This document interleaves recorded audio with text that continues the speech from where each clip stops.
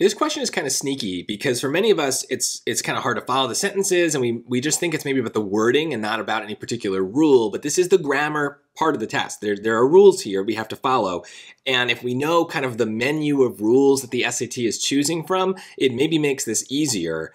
Very quickly, even just looking at the answer choices, I know that this is testing modifier placement.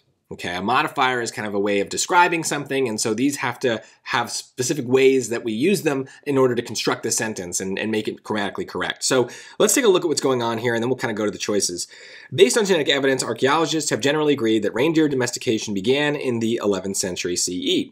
However, since uncovering fragments of a 2,000-year-old reindeer training harness in northern Siberia, something may have begun much earlier. So we're trying to say something about the domestication having begun much earlier. But that's a little bit of a trap because, like, yes, we're trying to say that, but the part that matters is this. Since uncovering fragments of a 2,000-year-old reindeer training harness in northern Siberia, that's my modifier. It's an intro clause, so for the sentence, it's not necessary, but because we have it, we have to construct the sentence in a certain way to match with that. So we have this introduction. What are we introducing? You might think it's the reindeer domestication, but it's really not, because that wouldn't make sense. Let's turn this modifier into a question. Who uncovered fragments of a 2,000-year-old reindeer training harness in northern Siberia? Who did that? Well, it doesn't say yet, but if we go to the choices, it's clearly this guy, Robert Losey, right? So what we need to do is follow the modifier with the thing that we're modifying, the thing that we're describing. So we're not describing the domestication here. We're describing this person who uncovered this new evidence. So the first thing that has to follow this is Robert Losey, or some version of that, okay? Now, choice A does that. They added the kind of like little title researcher, but it's okay. We're still talking about the guy, so that seems to check out. Robert Losey has argued that domestication may have begun much earlier. That's a short answer. It flows nicely. That might be one that sounds good to you, but it also follows the rule. So sound is not as reliable here. We want the rule to be followed as well. B, close, but it has a little bit of a trap.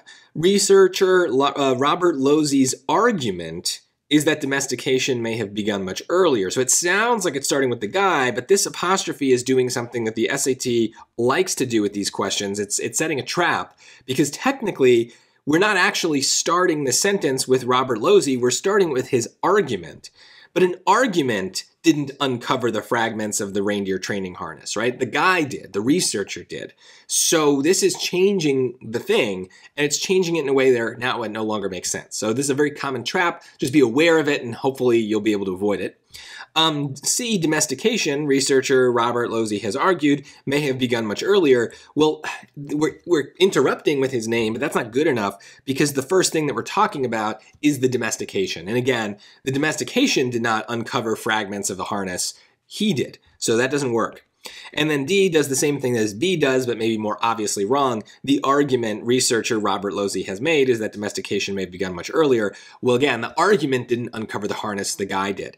So if we know the rule, there's only one answer that could even remotely be correct. It's not like there's any debate. So if you felt like you were between a couple answer choices here, it's probably because you didn't understand the rule that they were testing. These modifier questions are, as far as in my experience goes, there's just one right answer that even from the beginning could be right. Like, it's not like we're down to two that kind of check off the rule and then it's about which one sounds better.